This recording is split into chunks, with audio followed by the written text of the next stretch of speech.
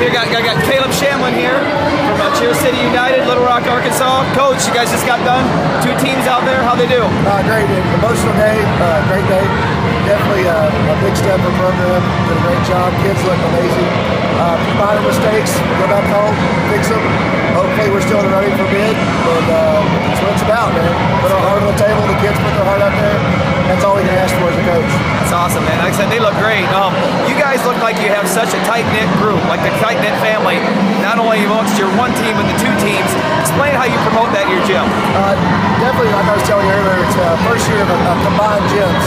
We have 2 separate gyms at 2 separate locations, and we put our kids together, and honestly, it's been the best thing for our program, and the kids have just meshed so well naturally that we honestly didn't really have to do anything. It's very unlikely that it happens when you have 2 different groups from 2 different areas.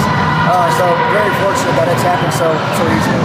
Great. Well, keep up the good work over there. Definitely. Thank you.